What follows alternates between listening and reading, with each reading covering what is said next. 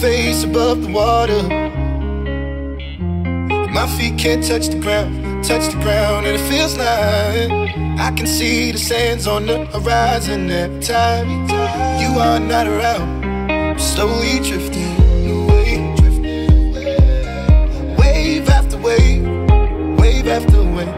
I'm slowly drifting, and it feels like I'm drowning, pulling against the stream, pulling against the wave. Wave after wave, wave after wave, I'm slowly drifting.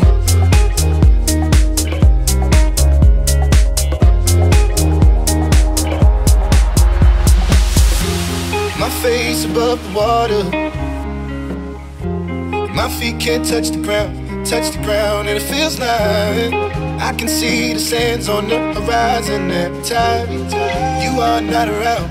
I'm slowly drifting away, wave after wave, wave after wave. I'm slowly drifting, and it feels like I'm drowning, pulling against the stream, pulling against the.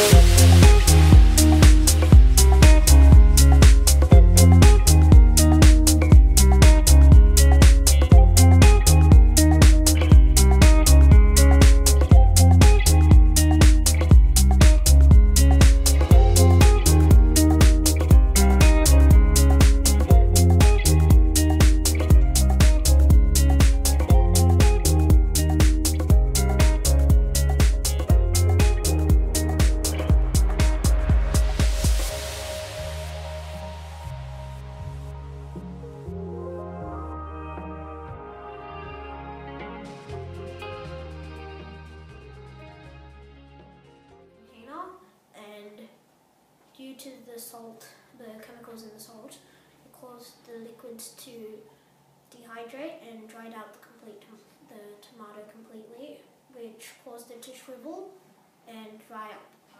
After I mummified the tomato, its size has changed because last time we looked at it, it was very thick. Now it's extremely thin.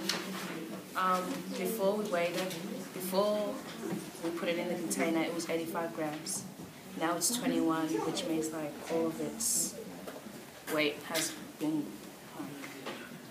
sucked into the salt. And, After 2 weeks, when the tomato was stuffed with salt, it turned a bit brownish and it started to wrinkle up. Also, it smelled a bit bad.